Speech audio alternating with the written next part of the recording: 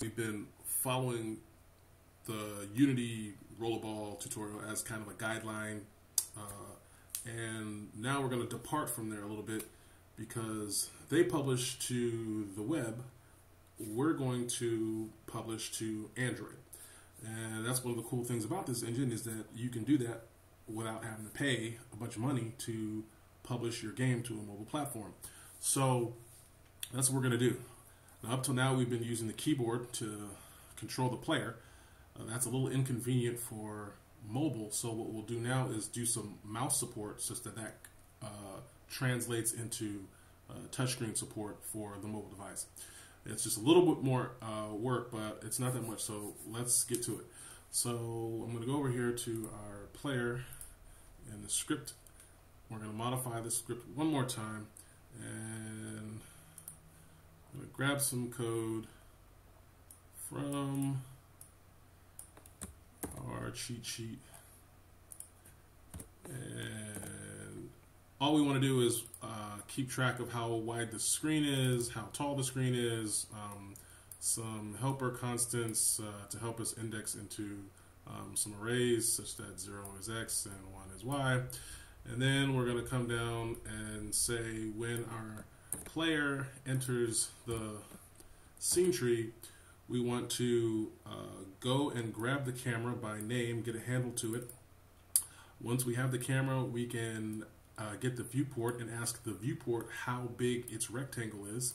Once we have that rectangle, we can say what is its width and what is its height, and then we can use that information over in get access. If you recall, get access is about it returns a float that's between a -1 and 1.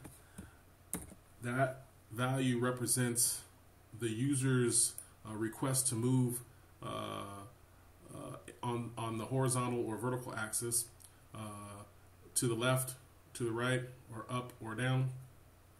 And so what we're going to do is say, hey, let's look at the mouse. Is the button pressed, i.e. is the finger pressing the touch screen? If it is, then let's grab the position of the mouse or the fingertip relative to screen space. And once we have that position, we will use that to calculate we'll use the max width to calculate the center of the screen on the x-axis, and then we'll grab the x position relative to that, and then we'll grab the center of y and the position on y, and we'll use those values to calculate how far away the click is from the center. So we calculated the center, and so now we know the position is some distance away from the center, and that is some percentage of the way to the edge of the screen. And that is going to map from -1 to 1, and it'll be 0 when it's exactly in the center of the screen. So, so that's what we're going to do for get access. And once we have that going on, it's a simple matter of starting our game and clicking in the window. And if we click diagonally, we get diagonal movement. If we're far left, that's 1.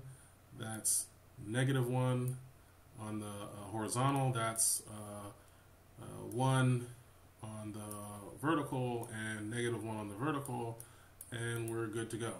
So all is well. Our mouse is working, so we've got a good interface when we go to the mobile world. Now it's just a matter of exporting to Android platform, and Godot Engine makes that very simple. If you look here between the square and this play scene button, there's going to be a button that appears as soon as I plug my USB cable into my phone. And so I will do that. And the moment I do that right now, it is going to detect that I've plugged my phone into the computer, and I get a brand new button with a little Android logo. And if I press that button, it detects that my Google Nexus 4 is connected to my machine. I click that button, And now all I've got to do is wait for my package to get built, and it'll uninstall the previous package, start installing the new one, and as soon as it's done doing that, it will appear on my phone without me having to pay $1,500 to Unity. And bam, there it is on my phone. Alright, so we made a whole game, we published it to an Android device, and we're done. I will attempt to put this entire project, as well as the notes that I've been copying from and the primitive objects, into an archive, and then I'll put that on the net somewhere, and I'll point this video at that. And so folks that are interested in duplicating this can do that and follow along.